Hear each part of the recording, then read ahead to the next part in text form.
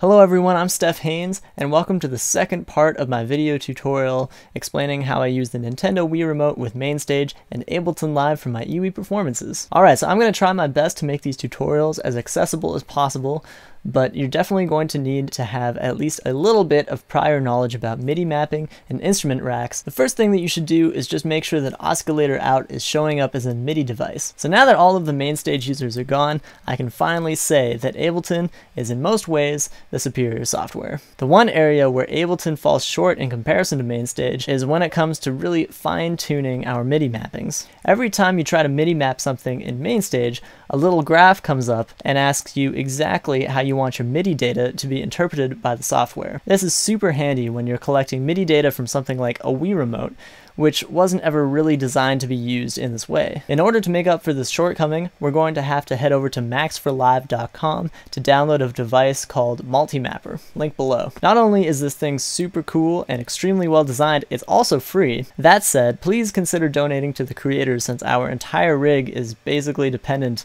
on this one device. So let's go ahead and drag this into our instrument rack. The first thing that we need to do now is map our roll input into some of these knobs.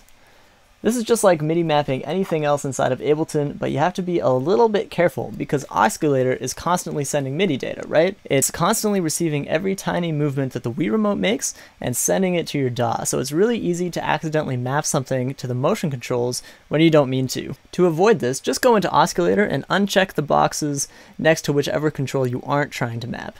So for instance, since we're only trying to map the roll input, let's just go ahead and uncheck the pitch box. Now, we're only going to be receiving a constant signal from MIDI input number 8. So now let's head back to Ableton and hit the MIDI box in the top right over here. Bam! Now we're in MIDI mapping mode, so anything that we click is going to be controlled by our roll motion. Let's go ahead and click the top row of virtual dials here. Before you exit out of MIDI mapping, just double check that you didn't accidentally assign anything to the roll function that you didn't mean to. Now you can see that the little dials are moving in tandem with our Wii Remote. Pretty neat, but as you can see, we need to move the instrument a whole lot to even get a little bit of motion out of these dials. To fix this, we need to click on the curves and draw in some fancy graphs over here.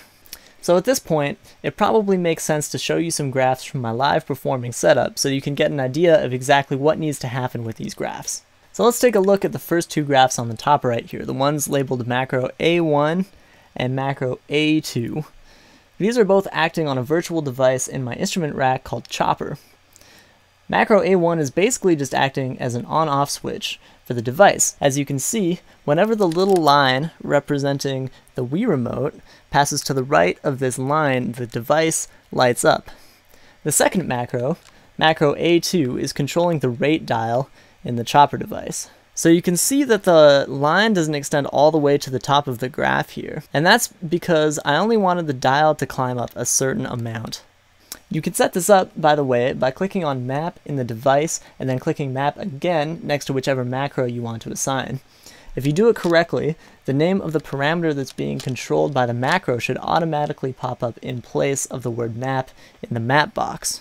So over here, for example, device on is under parameter for the A1 macro, and then for the next one, sync rate is in that little box for the A2 macro. So macros A3 and A4 are also being controlled by the roll input, but instead of being activated by a roll to the left, they're activated by a roll to the right. So these macros control the volume on my Dempa harmonizer device. So whenever I twist the instrument to the right a little bit, I fade in two more notes, a perfect fifth and fourth under the note that I'm playing. So while I'm here, I might as well show you macro A6, which is controlled by the tilt on my Wii Remote. So I've already gone in and checked the pitch box in Oscillator so that now you can see that the tilt is affecting these little dials on the bottom in the Multimapper Arturia macros. So I switched to the Arturia instrument rack because I wanted to show you the effect that this macro has on this other Max for Live device called MIDI Wheels. So MIDI Wheels acts like a virtual pitch bend and mod wheel. Max for Live devices can be a little bit janky sometimes, so as you can see on the screen here, we're not getting a really clear visual for the way that this works, but as you can hear,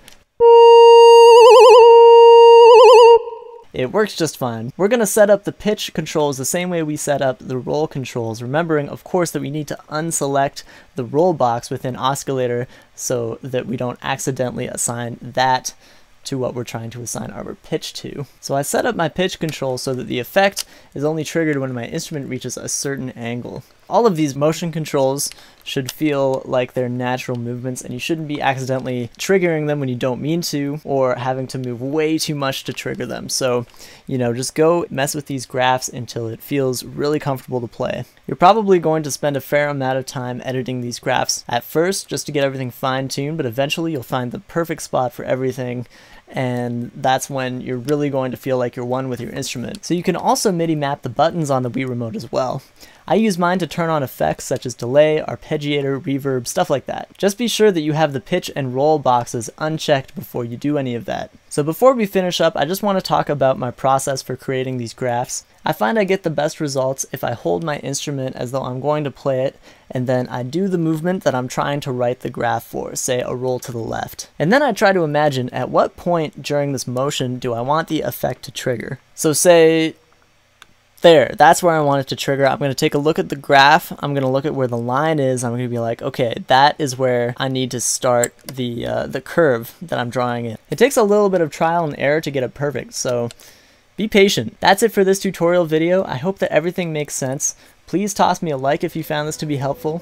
Also, huge thanks to the creators of Multi-Mapper. Please donate to them and stay tuned for some more videos on my EWI rig. I promise they won't all be this complicated.